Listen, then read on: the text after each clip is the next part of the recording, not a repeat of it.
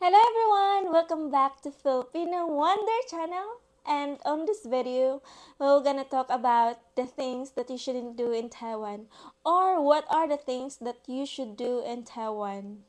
So, let's check it out!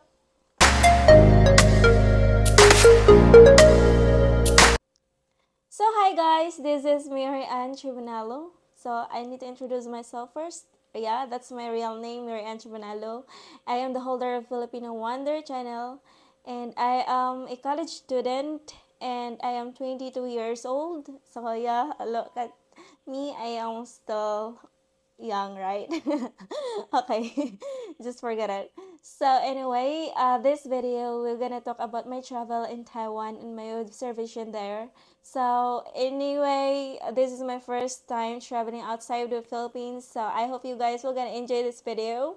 And I know some of you that doesn't know that I was in Taiwan for 5 days. I spent there and then I really like it, and I thought I got uploaded, but it doesn't work. So I also got lucky, that I got pass of the immigration, and it was a very unplanned vacation since I didn't thought that I can go somewhere outside of the Philippines since I haven't planned it yet since we're gonna go back to school. And but luckily, I get to visit there and I got a chance to visit some of the countries outside of the Philippines. So number one is dress up properly.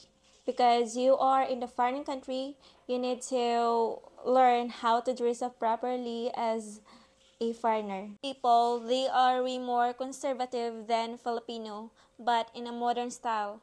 They are way more stylish, but not show off their body. People in Taiwan dresses are frequently fashionable. If you are older, then yes, you can wear whatever you want. But it depends on weather condition because sometimes it gets humid or cold. But especially in rainy season, you need to wear something that will not give you some colds. Fashion is a very big thing in Taiwan. Most of the establishment anywhere in Taiwan, they are more about in clothing. So there is number two is that don't chew gums in the public places, like especially in MRT station. Do not chew gums, especially in MRT areas where a lot of Taiwanese or people hang out. They find it disgusting and very disrespectful. So number three, guys, you need to remember that Taiwanese people, they are way more superstitious compared to Filipino people.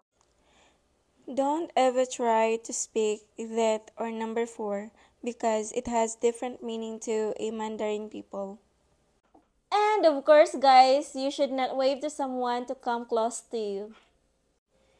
Do not wave at someone to come to you with your fingers turned up. Wave with down-turned fingers. Sometimes we misunderstand it. Sometimes we use different of waving hands, but they use it as proper waving. You need to remember as well that there are two districts that is quite dangerous. There are two districts that is considered dangerous in Taipei, Wanha District and Zhongshan District. The amount of crime in these two districts is the highest.